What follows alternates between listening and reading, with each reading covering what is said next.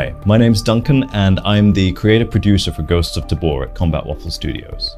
Ghosts of Tabor is a multiplayer VR survival military shooter set in post-apocalyptic war.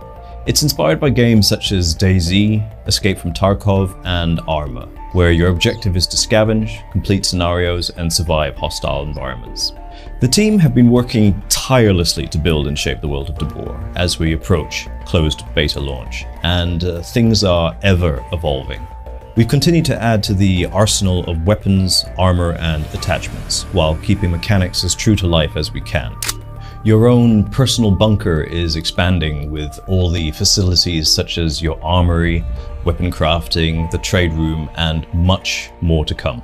The maps of Tabor are growing, where you embark on PvPvE raids with the alluring promise of returning with good loot. Alongside the environments, we're developing the AI Phoenix faction and expanding on them with varieties such as Phoenix bosses, where there's high risk and high reward. And of course, the brand new Tabor Marketplace, where you can visit the different vendors or head down the player-to-player flea market. We want our players to feel the ownership and accomplishments of their playtime. This level of immersive and owned persistent VR play space with hard-felt consequences and multiplayer dynamics, we felt has somewhat been missing in the VR space. Closed beta launch for MetaQuest, PCVR, and Pico is planned for the end of Q1 2023.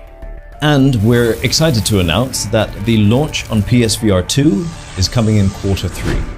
So from all of us at Combat Waffle Studios, we simply cannot wait to bring you Ghosts of Tabor.